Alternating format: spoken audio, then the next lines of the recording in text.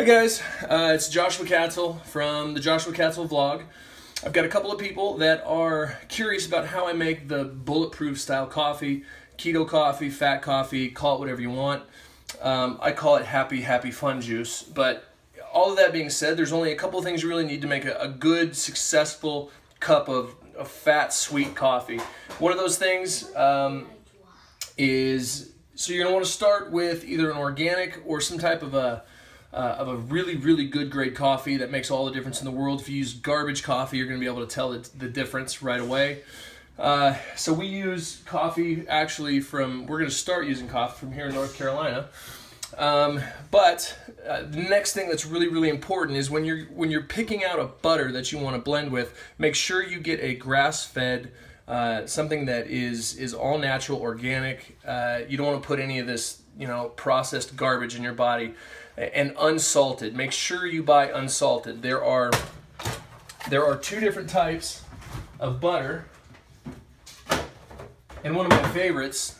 There's one that we get in Spokane that's got there's a little tub of it, and I can't remember the name of the company, but Cabot Creamery makes a really good grass-fed butter, and this is salted butter, so you can tell this is unsalted. So the packaging looks dang near the same, only difference is that you'll probably spit the coffee back out into your mug if you get the salted butter. But, so Cabot Creamery, this is a real good butter. Next, the one we got was just Organic Valley cultured butter. And I would recommend starting out, because of the fact that coconut oil and this butter, a lot of fat, it's gonna have a detoxing effect. So I would go a little bit lighter in the beginning. Don't go real heavy, real hard with the butter. And the coconut oil, you're going to notice that if you've ever had that detoxing effect with coffee anyways, if you make it too strong, you're going to get the exact same thing with this. So I would go with about a half tablespoon of butter and then do about a half spoonful or a half tablespoon of coconut oil, MCT oil. There's a couple of great sources that you can get it. On It makes one that's a really good product, and then we just found regular. They make it. You can get the stuff at Costco. Get organic, get the extra virgin, and make sure that you go through and you just look to make sure there's not any extra additives or any other garbage inside of it. So I guess what we'll do is, and then if you like to add a little bit of flavor to it, you can just get yourself a little bit of vanilla extract, and that's going to help sweeten it up a little bit. And then also, we like to add stevia. I do 3 packets for every cup of coffee. So if you've got this right here, stevia in the raw, it works great. You could use xylitol, you can use anything, just don't put real sugar in there. Stevia is a great natural source to get the sweet that you typically like out of a lot of lattes and whatnot. So let's go ahead and make some coffee. Okay, so here we go. So for the purpose of this demonstration, it's the afternoon, so I went ahead and actually warmed up coffee. But you're going to want to use fresh coffee to get the best possible taste out of this. So if you've got one of these, this is just a basic little blender that you can get just about anywhere, a little bullet blender. And then I just went ahead and put about that much coffee in there. We'll go with the things that are easiest to do first. Stevia, 3 packets in there. I would actually start with probably less stevia. Me and the wife are just big fans of sweet coffee. So, and then with this, I don't actually measure it out. I just do a little bit of a splash, and then that'll work.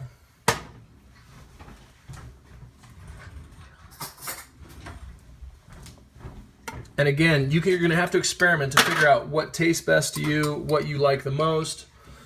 And so right here, you can see just about that much coconut oil. You just set the spoon in there.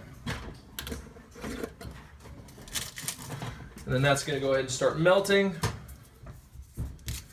And then next, go ahead and bust this open. You can use that same spoon once it's been cleaned off by the heat of the coffee.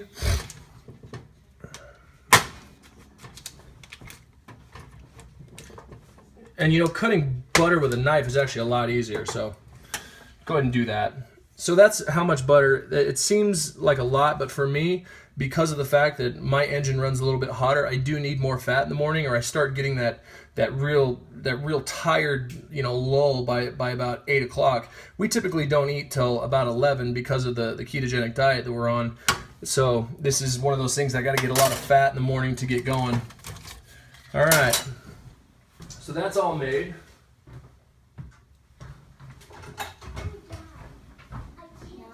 Next, just your regular old blades. Screw those on. Make sure that's on there right. Believe me, I have cross-threaded that thing and made giant messes before, and you don't want to do that. All right, here we go.